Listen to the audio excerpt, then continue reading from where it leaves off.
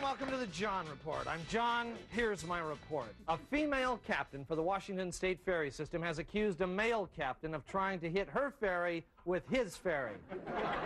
He claims he was just trying to get close enough to ask if she had any vermouth. Mariner owner Jeff Smulyan's broadcasting empire lost over $22 million last year. Smulyan says he can make up the loss at Mariner games by using an even cheaper cheese on the nachos.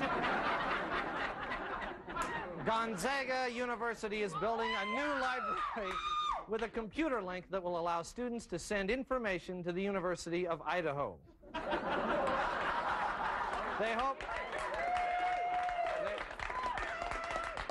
someday Idaho will have some information to send back.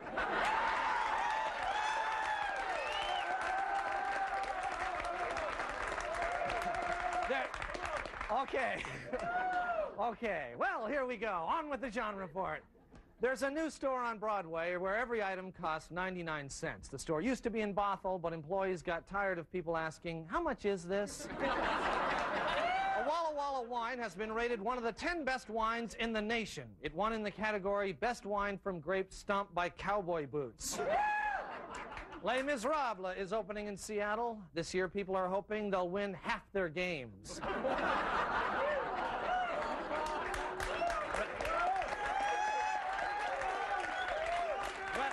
Residents of a northern Seattle neighborhood are complaining that city light trucks race through their neighborhoods every morning.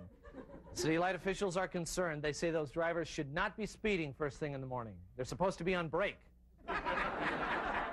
Local 7-Elevens are starting weekly surveys in which customers vote by selecting a yes or no coffee cup. The first question is, don't you think the most pathetic people in the world are those who buy their breakfast at convenience stores?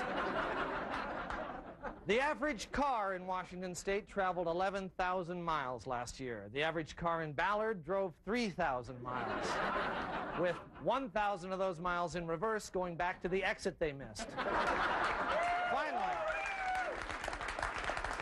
Finally, the city of Renton's plan to annex neighboring communities has met with opposition. The people in those areas have politely told Renton officials that no offense, but they'd rather bulldoze their yards and set fire to their houses first.